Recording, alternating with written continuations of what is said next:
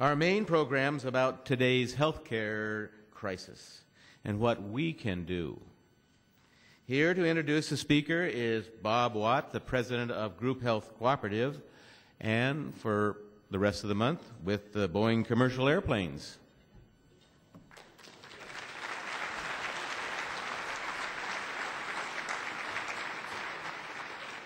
Just one amendment to that. It was my great privilege to serve as chair of the Group Health Cooperative Foundation Board at one point in my life, but Scott is the president and CEO of Group Health, and I am deeply grateful that I am not.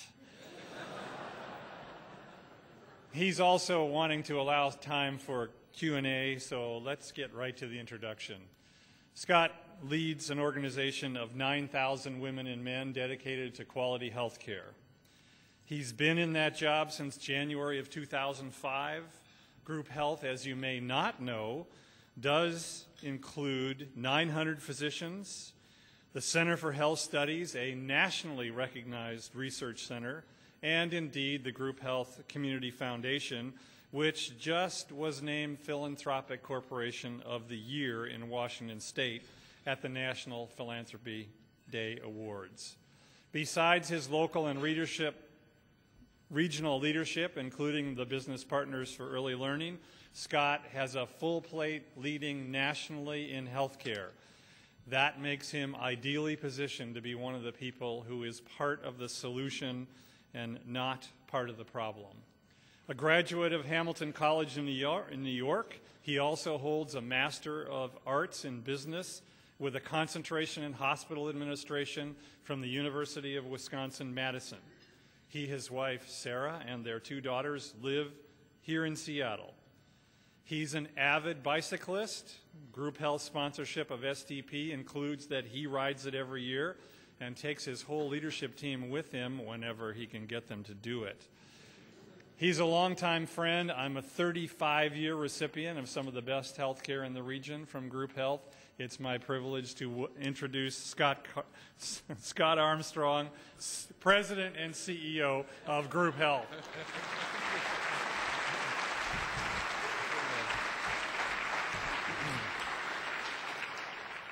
Well, momentarily I did have an identity crisis there, but now I know who I am. Thank you, Bob. And thank all of you for the invitation to talk to you today. When Bob Alexander and I talked several months ago about this presentation, he asked me to address the question you've heard a few times now: what can you do to help address the healthcare crisis? And I recognize that this would be a great opportunity for us to talk about really, truly the important roles that everyone in this room can play in improving the health in our communities, and I'll get to that in just a little bit. First, though, I would like to share a few thoughts with you about the healthcare system and to talk about the debate around reforming healthcare that's obviously evolving all around us. I hope that as a result of some comments I'll make here that you'll leave with a sense of your own personal stake in the issues related to healthcare, not only in shaping the debate that will unfold, but in the responsibility that every one of us in this room has to make a difference in health. And that's obviously through our own personal health, because I'm sure you know that the two are quite deeply connected to one another. Now, you've heard many times already, but because it's true, I will say it again. Our healthcare system is a mess. There is a lot of noise right now being made about how we can fix our system, and the noise usually promotes some kind of silver bullet universal solution to it. But the truth is that healthcare has many different issues and compound ailments that won't be solved through a single solution. To talk about this, I'd like to simplify things and frame a discussion about healthcare into three broad, related but different categories or issue areas to address. First of all, and I think you'll find them to be very familiar, first of all, there is the issue of the rising cost of healthcare. Sound familiar? Our current system is expensive, and it is rising at 3 times the rate of general inflation in our country. And today, in case you weren't worried enough about this already, there is no plan for how Medicare and Medicaid will be paid for 20 years from today. We don't have an idea. This is a serious fiscal problem for our country.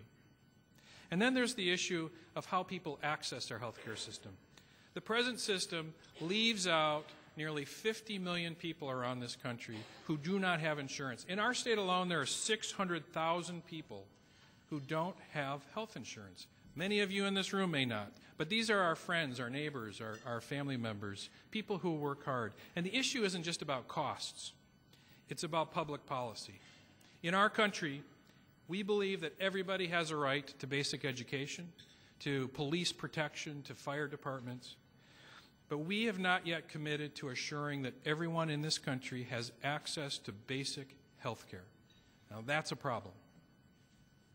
And the third issue that is familiar, I'm sure, in this reform discussion relates to the way in which clinical care is organized and delivered. Our present system is fragmented, it's difficult to deal with, and as I'm sure many of you already know, frankly, the outcomes from our healthcare system are not that good. I know you'll be hearing about these first two problems, the cost and the access to clinical care, as the reform debates heat up. We're entering a presidential election year, and every candidate has a proposal, reform, as you would expect, for health care is the major domestic issue. Plus, in the face of gridlock in Washington, D.C., state governments, state legislators, King County executives, mayors, they are all taking responsibility for coming forward with real solutions. And in your own businesses, creative new approaches to promoting health. Our examples are all around us, whether they have to do with promoting health and wellness or shifting, inflationary cost of health care. However, I would just tell you that based on my own experience, I am convinced that real reform, productive reform that makes a difference in the long run needs to look beyond these issues of how we pay for health care and how we get access to it. They need to look into this third issue, the issue of how is our health care system organized and how is health care better delivered. Now, don't get me wrong. I do want to acknowledge money matters. I am, as Bob told you, I'm president and CEO of one of the largest private employers in the state. I spend $70 million every year for the medical benefits for my 9,000 employees. Ironically, I also run the health plan that every year keeps raising my rates for those medical benefits, and I'm not happy about it. But rising costs, and by the way, I know that's an issue that every one of us in this room can relate to. How do we manage an important employee benefit without bankrupting our company and without harming the people that work for us? Obviously, it's a huge issue, and I certainly can relate to it. But these rising costs are just a symptom of a healthcare system that's not working right. And I believe if you're really going to make a difference in confronting the issues of cost, you need to look at how healthcare is organized. Generally, I would say that our healthcare system is designed to diagnose problems. It's designed to stop the bleeding and to fix your problem, to cure your illness. It's not designed to promote health. It's not designed to help people live healthier lives with chronic illnesses. And the result is that the system that we've designed gets exactly the outcomes that it was designed to get, which is not very good overall health outcomes. We spend nearly 85% of all healthcare resources on 15% of the people who get care in it. People who have chronic illnesses. Chronic illnesses, by the way, that tend to be linked to lifestyle choices and choices about exercise and diet. Diabetes, high blood pressure, heart disease, you're familiar with the list. And despite this expenditure, we're not buying very much improvement in the overall health for people in our country. Here again, you've probably heard many of these statistics, but the United States on this globe is ranked very low in terms of overall health outcomes. 42nd in terms of overall life expectancy. I hope some of you at least are stunned by that because it is alarming. But most alarming of all, to me anyway, is for the first time in the history of mankind, in our country, the current generation of American children, our grandchildren, they are expected to live shorter, unhealthier lives than their parents. 5 years is the estimate by the researchers at the National Institutes for Health. It's astounding that a country that spends twice as much per person than any other country on this globe has such mediocre outcomes. You know, one trend, just to pile on a little bit here, that I find especially disturbing is that, and it highlights the issues of the system, is the alarming increasing rate of obesity. Today, more than 60% of Americans are considered overweight or obese.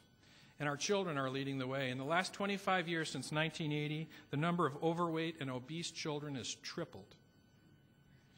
For adults, for kids, the simple truth is that we're eating more and we're exercising less. It's not complicated. Really, it's not. And it's making us unhealthy. Research shows strong links between obesity and the onset of these various chronic diseases. Your risk of chronic disease increases with every excess pound that you carry. And you know, even more evidence of some of these issues is the earlier onset of some of these diseases. The use of cholesterol and blood pressure medications is rising today more among people who are aged 20 to 44 than it is among people 65 and older. Heart attacks, strokes, once fairly common for people over 50, are now striking people in their 30s. And the data goes on and on. Now, the good news is that these conditions can be diagnosed. They're preventable. You can live healthy lives once diagnosed with this. But the bad news is that our healthcare system is not doing a very good job of helping us to achieve those goals. By treating the effects of obesity rather than its causes, our disease-based approach to healthcare guarantees that our interventions will always be too late and too costly. So given these unfortunate truths, well, what do you do about that? Well, I'd like to suggest that there really are some things that we can do. In fact, I'll offer 3 powerful ideas for you to consider. First, we need to consider the consistent use of clinical evidence in making clinical decisions. Now, that may sound surprising to many of you, but variation from the use of scientific information in our clinical decisions is enormous, and our system has too much toleration for that variation. The second suggestion is that our healthcare system needs to engage each one of us in the management of our own health, to view us, you know, not as victims of illness, but of active agents in the promotion of our own health and wellness. And then the third idea is that we need to make sure that the pieces of our healthcare system actually work together with a single plan for the care of patients, all focused on better health as an outcome. So let me talk about each of these 3 ideas, and then we'll wrap things up. First, this idea that scientific knowledge should influence our clinical decisions. You probably thought that all clinical decisions were based on the best available science. Well, you would be surprised at how infrequently this is actually true. Take, for example, heart attack patients. There is no dispute about the evidence. All people in this country, in this world, agree that patients after their first heart attack, if they are prescribed and take beta blockers and aspirin, have a 20% more likely to live. No one argues with this fact. And yet, in our country, our healthcare system is only capable of making sure that 50% of people after heart attacks actually are on those medications. Likewise, there's this incredible and unwarranted variation in the use of surgical procedures from city to city. You've probably heard some of these data. Just one example that really got my attention. The rate of mastectomy for breast cancer in Missoula, Montana, is 3 times the rate in Seattle, Washington. Both communities are not applying the same clinical evidence to these decisions. The same desire to use better evidence in clinical decisions should also be really pushing us to identify quality measures and report much more publicly on how our system is doing against those measures. You should know, by the way, that right here in the Puget Sound, we're doing some pretty good work on this. The Puget Sound Health Alliance is a consortium of hospitals, health plans, doctors, employers, who are coming together based on this belief that if we identify basic quality measures and we report much more publicly, we can make a difference in the overall health and the cost of health care in this community. It's good work. But I would tell you, it is long overdue. Our healthcare system needs to do a better job of applying clinical evidence, confronting this unexplainable variation in clinical practice, and reporting publicly on how our system is doing. A second way to make a real difference in confronting this healthcare issue, in my mind, is by putting patients back in the center of the healthcare system. Our system needs to help our patients become much more active, much more informed, much more in a role as engaged owners of their own health care. For example, let me just ask a question. How many of you know your numbers? You know your cell phone number, you know your social security number. I happen to know my Alaska Airlines MVP number. But how many of you know your cholesterol? How many of you know your BMI? This is a pretty healthy group. How many of you know your blood pressure? And a growing list of very important measures for all of us to know. It would be inspiring for more people to know this. I assume those of you who have raised your hands know this information and that it influences your choices about what you eat and what you do. Our healthcare system is doing so little to make sure all of us know our numbers. It should do much more. We also need a healthcare system that recognizes that your clinical information is your information. What a concept.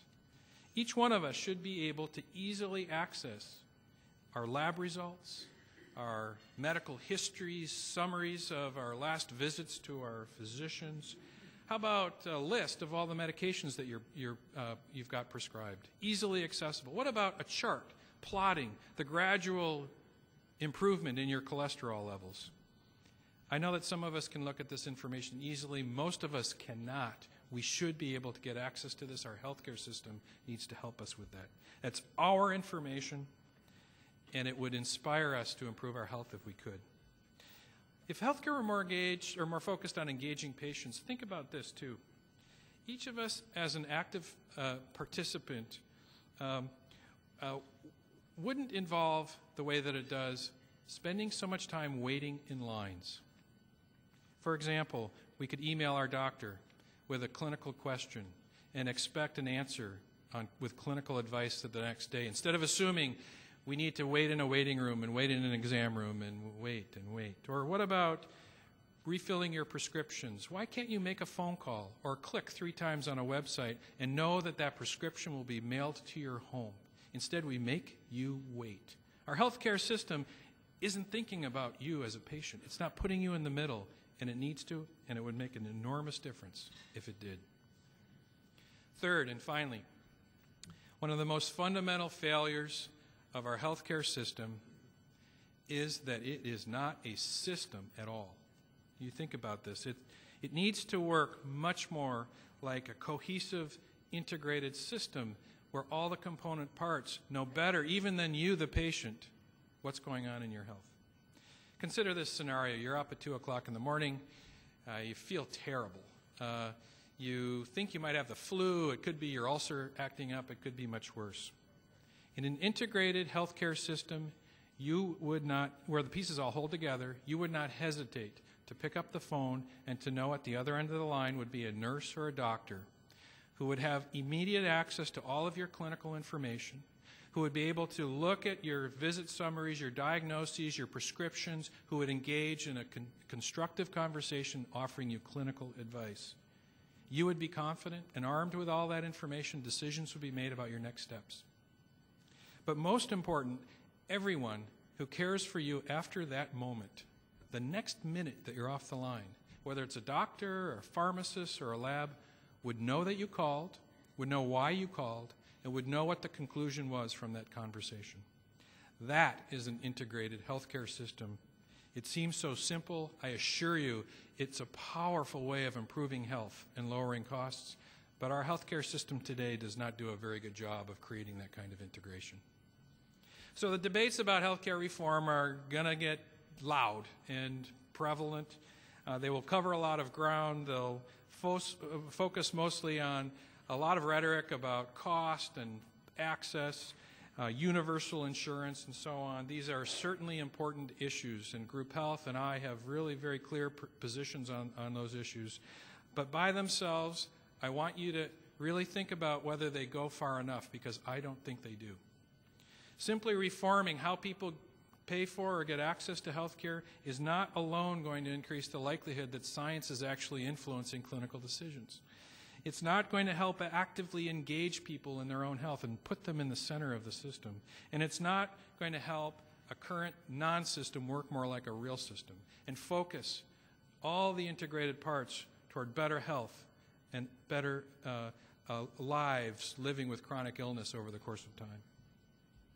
So I hope that you can see that Bob Alexander's question to me, what can you do to help deal with the healthcare crisis, is a question that's important, it's timely, clearly a question I care deeply about. The recent challenge grant from Rotary, from the Gates Foundation to Rotary International to combat polio worldwide is a profound endorsement of your commitment to health. It speaks volumes about your spirit of service, and I believe that spirit leads you to be influenced to do something about this healthcare issue. First, as an individual, you can take responsibility for your own health and the health of your family. You knew I was going to say that, didn't you? Watch what you eat, exercise. I know last week your speaker talked about the things you can do to be more healthy and fit, but let me just ask you, how many of you actually made a change in the choices you make as a result of last week's speaker?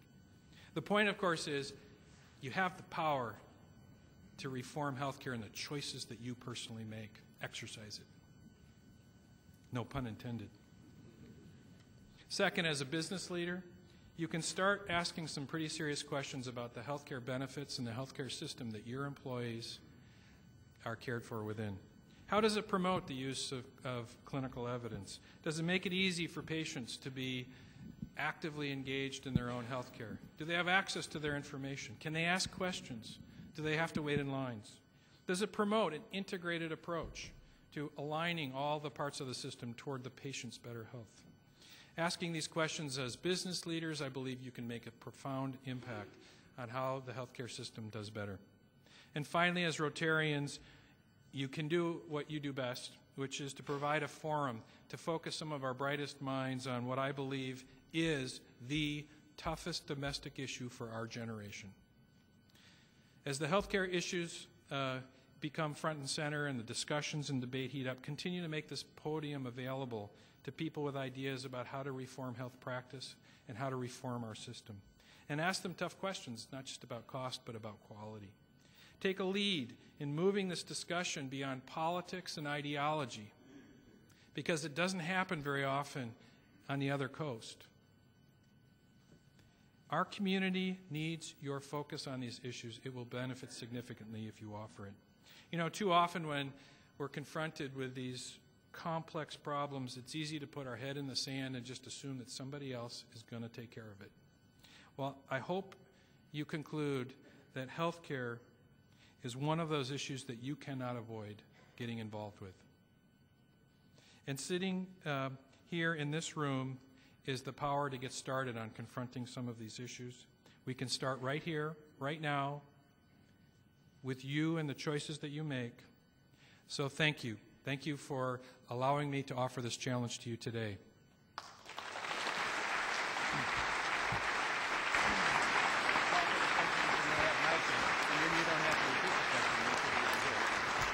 We do have time for a few questions, so if you have one, think about it now, and if you have one, raise your hand, and the mic will come to you. Be sure and wait for the mic, because that's how we get it on television. Hi, I'm Jim Spady. Oh, I'm sorry, I have a microphone here. And we have about 100 employees at Dick's Drive-In Restaurants. Most of them are very young.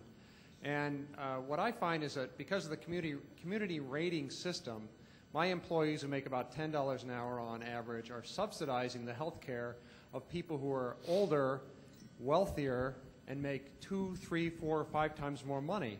And I don't understand, it doesn't seem fair to my employees or my business that should be the case, and I'm wondering if you could address that.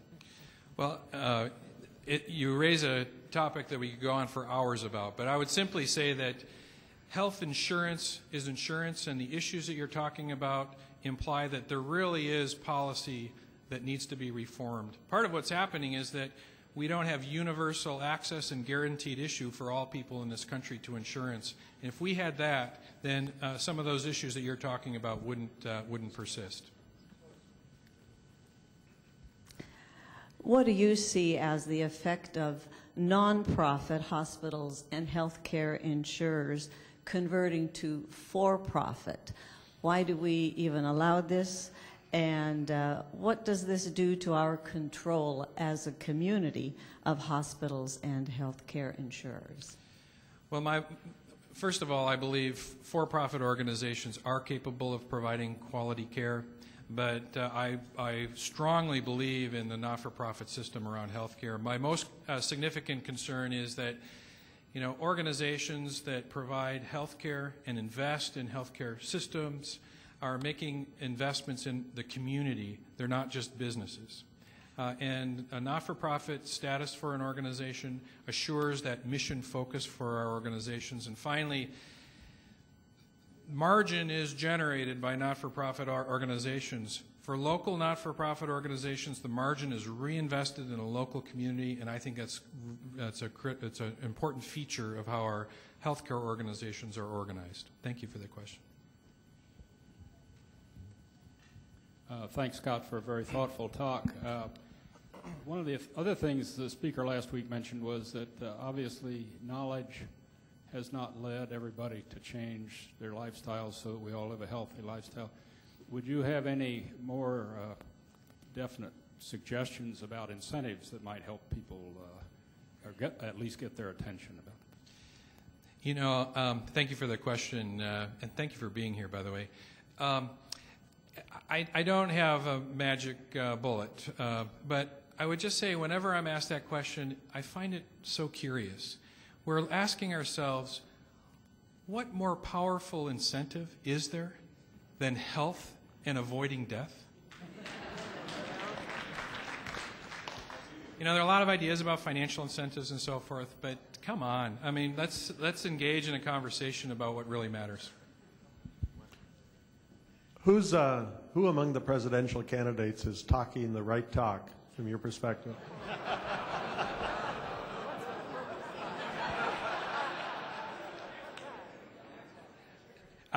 First, I would just say I'm not endorsing any candidate or a party.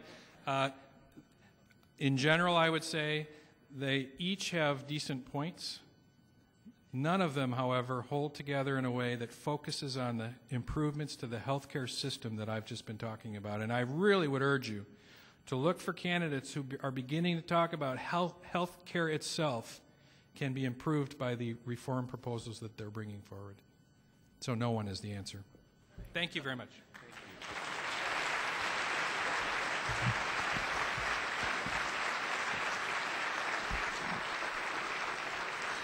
I thought on that last question I should save Scott by saying time's up, and he didn't have to answer it. Well, anyhow, thank you very much, Scott, for those thoughts and the answers to the questions. These are all things that impact each of us. Next week, we're back here again. Our speaker will be Michael Wilson, the Canadian ambassador to the United States. We've gotten the Chinese ambassador, and now we're going to have the Canadian ambassador. For the short program, we'll have a report about the Rotary Boys and Girls Club. Thank you for being a Rotarian with me today. We're adjourned.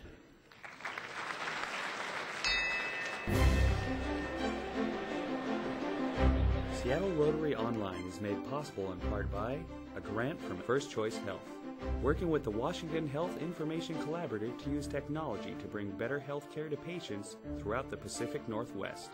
First Choice Health,